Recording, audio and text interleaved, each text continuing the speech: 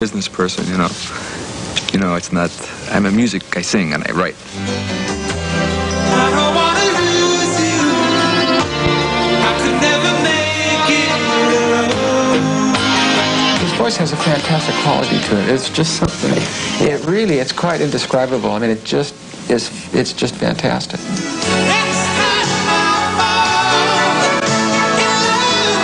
When I get out of the mode, out of the music mode, I very easily slide into the let's go climb a mountain mode.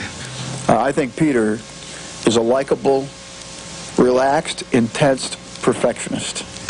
Just a big mistake.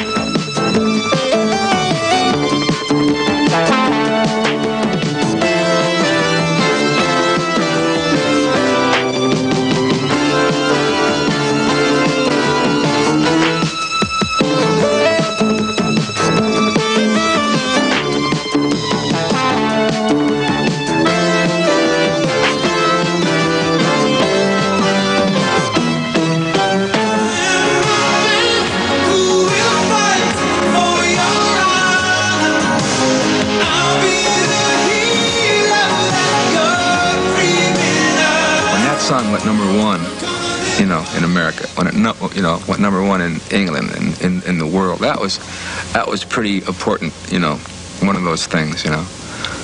But I think even more special than that was the Chicago kind of what it was called our comeback at the time, 16. You know, hard to say. I'm sorry when that went to #1 and it was like, we'll show you. Totally proud of my album, you know. I'm totally proud of it, and so. That whole experience, I'm just, you know, looking forward to doing again, you know. In this edition of Cover Story with singer, songwriter, bassist Peter Cetera, we're going to find out why it wasn't a big mistake for Peter to leave the group Chicago and go off on his own. Born and raised on Chicago's South Side, Peter grew up in a large, close-knit family and started out playing the accordion. By the time he reached high school, he was a professional musician. In the late 1960s, Peter Cetera joined the Chicago Transit Authority, which quickly became the simpler name group Chicago. And for the next 18 years, Peter was part of one of the most successful music groups in the world, singing, playing bass, and writing such hits as If You Leave Me Now, Stay the Night, and Baby, What a Big Surprise. Now, as a solo artist, Peter's already had 2 hits from his first album, and once again is thrilled about who he is and why he does what he does. It's kind of like the Trap family of the South Side of Chicago. Nowhere to go, but we were singing in the house. So, and kind of in that thing, we were, you know, we were a musical family. You know, we did, you know, Christmas carols would always be, you know, oh, it's Christmas time, let's sing. So, I took accordion lessons. I was like the polka prodigy of the South Side of Chicago, you know. Knew every polka ever written by heart. I mean, I was just, you know. And I think I got a transistor radio for a Christmas present. And then I could get all the stations, and I started getting it, you know, the rock and roll, and yeah, and I would always kind of, you know, you start singing along, and then you go, I think I could be a singer, you know, and then go to high school, and, you know, you see a band perform, and you go, I think that's what I want to do. It's kind of like, you know, I guess the way a lot of groups, you know, happened then was like, you know, metamorphosis. You just kind of, this one thing you meet, and then this thing meets. We were all in various lounge groups in Chicago. I was in a group called The Exceptions. As it turns out, we actually worked at the very same time at the very same club, alternating days. And I didn't know him back then. And we were at the exact same time in Chicago, yeah. He was with a group called The Exceptions. And I won't tell you the name of the group I was with because it's absolutely silly. But, I mean, we worked like, I think we worked Tuesday through Friday or something like that, and they worked Saturday through Monday. I don't remember how it worked, but we found out that we were there at the exact same time. You know, after the British invasion happened, you know, and And then it started to happen here in San Francisco and everything. And the top 40 group that we were wearing the suits and everything was going like this, and this other group that were writing things and doing different arrangements started to happen in Chicago, and it happened in the form of this other group called The Big Thing that were friends that had gotten together, and they were looking for a bass player that could sing, and it was just kind of like, oh yeah, and then I joined them, and we did various gigs around town, and six months later, we're on our way to California. What? Yes, we have to pack up and we're going to go to California and we're going to make a record, It's kind of, let's go, guys, And so we packed up the Volkswagens and, drove out to California. We were living with those songs. And when we came out to California, and Bobby was, would lay these songs on us, and we'd, rehearse them. We'd, live all in the same house and keep going over these songs. And so, it was kind of, when the studio came, we just kind of went in there and did it in a few weeks, and we had this whole album. I think we did more tours, more one-nighters than, we were young, people didn't want to hear us, they didn't even know about us, I mean, you can pay your dues, and I think paying our dues got us that first kind of wave of followers that bought that first album or two or three, and I think, music moves through things, and all of a sudden we found ourselves without a group without a country. I mean, nobody, record companies, you get kind of a little bit of a reputation, I mean, I think we were the hottest working band in show business. But we had a lot of fun, And we did pay our dues. I don't think everybody... I wouldn't be so mean as the wish that on everybody, Because it was a lot of hard work. But in the process of that, it's a lot... Sometimes I just forget, say things I might regret. It breaks my heart to see you cry. I don't want to lose you. I could never make it alone. Everybody wants recognition, And, I got a lot of recognition with Chicago. But I still had the recognition as Chicago, Chicago. You guys are great. What was your name again? Who wrote that? You wrote, and I just wanted some recognition, for myself. I mean, I realized after years of holding it in that that's really what I really needed.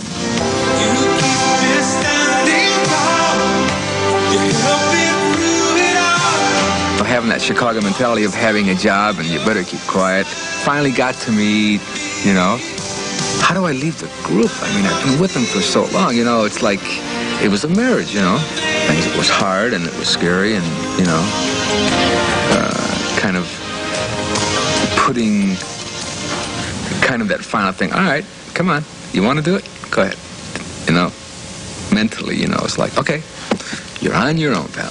I'm on my own. Oh, boy. So for about a day, it was just utter panic, and then the second day was a deep depression, and the third day was, what's going on? I think it was a natural extension of his ability. When one member begins to contribute more, possibly, it became apparent to me that he was practically doing the whole thing. And not to diminish Chicago by any means, but it became apparent to me that he needed to stretch out a little. Now, whether or not that meant, leave the group, I don't know, but who knows? But evidently it worked for him. When I write a song, I never think of anything except singing and something that I like and I love, actually, Whatever comes after that, it's just like, oh, yeah, I got it, So, I mean, I never write... People say, well, do you write a song because it's going to be, you want it to be on the radio? No, you never think about that. I don't. I mean, I just think about, God, I I like the way this line, you know, whatever happens afterwards is like, wow, it's like this, you like this, what do you like, you know? I like that feedback, you know, but in the end, you know, to have the ultimate decision is somewhere between, you know, sheer agony and euphoric, you know, it's wonderful, you know. I mean, seeing that on my first album just kind of set up, I can't wait to get back in there for the second album. You know, Peter's been at this for many years. I've been producing records for many years, and I guess the desire to make quality product doesn't leave you, but how you do it changes, you know. You stop putting in the 18-hour days because the frenetic feeling of deadlines, the reality of the fact that you seldom meet a deadline, says, you say, hey, relax, man, let's just get it done, let's get it done right. And, you know, so I felt that that was important. When you start to put together a video, you know, you try and surround yourself with the best, you know, with the best people, and you just kind of go, hi, here's the song, now listen, this is kind of what and then you just kind of bounce back and forth, and, you know, usually you just, you know, you give your ideas, and then you kind of step back and let the guy do his thing.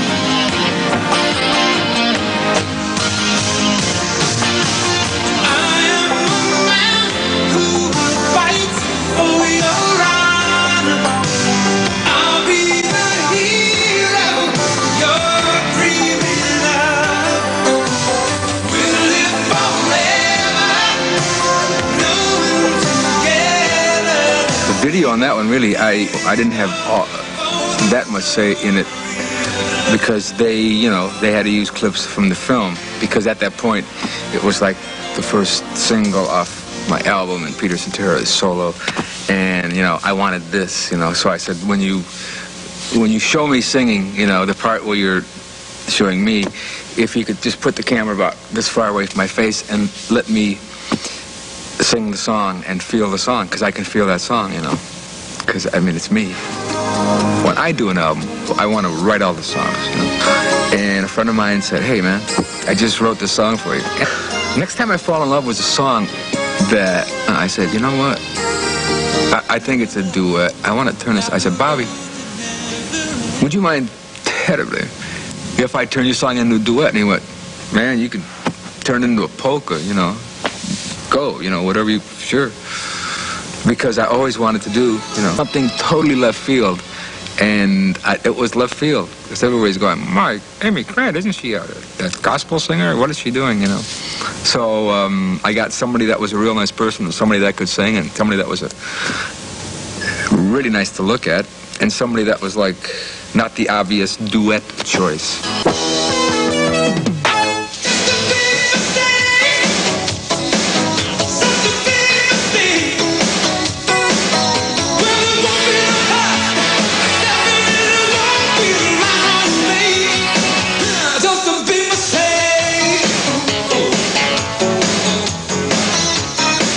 Write a song for a video. Big Mistake was really the only song that I've done that, because, you know, it was going to be for a, you know, movie, TV, or whatever. I think of a little part of a song, and it's just, and then you start calling people up, hey, what do you think about that? Would you want to write a, and that this whole thing just kind of starts, you know. We just finished up the video for the third single off this album, which is kind of diametrically opposed to the first two singles. First two singles were, you know, the quote Peter Cetera killer ballads that everybody can relate to. Big Mistake is kind of, you know, it's the opposite of Glory of Love.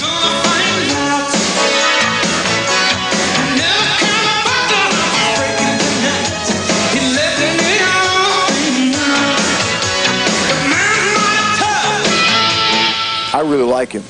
He's relaxed, intense. I mean, he's like a dichotomy of people, because at one moment he can be totally relaxed, the next moment he can be really intense into a conversation. He's extremely funny.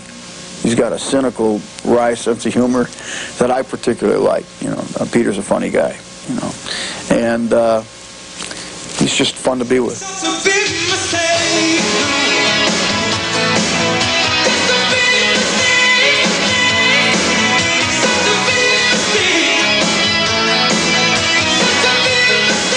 it was so funny yesterday because I'm shooting the video, and here's a band in front of, you know, and about 3 or 4 takes into it, it started feeling like,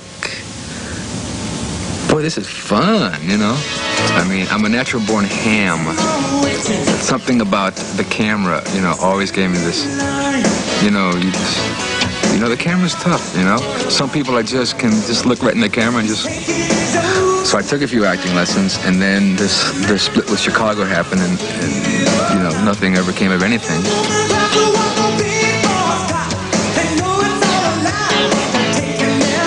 You know, once I was solo, we just moved up to Idaho, you know. So that's where I live, and that's something that, you know, that's right up there with doing my own solo album, you know, is being up in Idaho. Because I have, you know, I have a lot of friends up there, and I love it up there.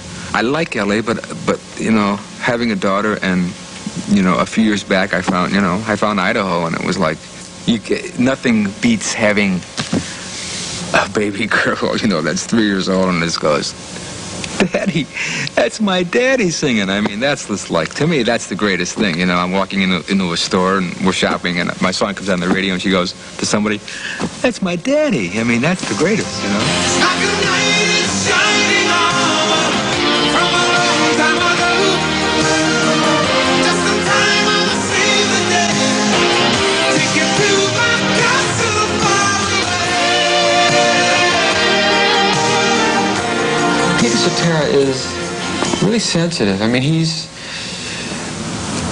wasn't real verbose. You know, I mean, he's a real natural person. It's sort of like you didn't have to do a lot of... He used to joke, "Well, let's rap," you know, because we'd love to talk and hang out after the show and stuff. And I got really close to Peter, and he was just really very warm, natural, yeah, you know, very natural person. Mm-hmm. And I was a big fan of his anyway. I still am. His voice has always sent me into orbit.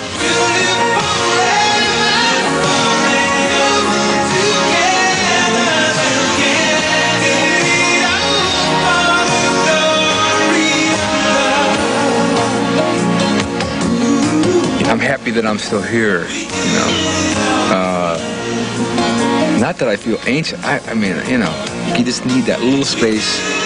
Then you can adjust to everything and realize that the people want to hear those old songs. You know, I mean, I'm proud of all those things. You know, wishing you were here and all those things. You know. So I think after I finish the next album, it'll be. I don't know. I may not even wait that long to get on the road because it was so much fun yesterday with the group here. You know. So I think that's kind of like the next thing, you know.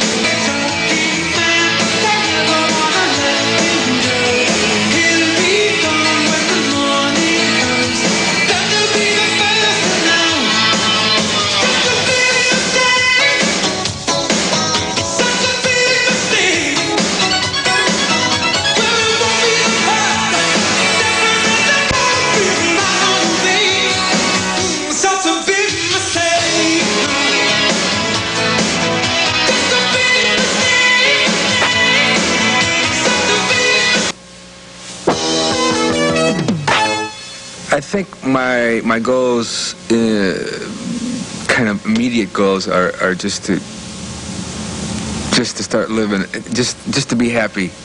I'm kind of you know, it's taken me years to get to this position now. I want to enjoy it. I want to savor it.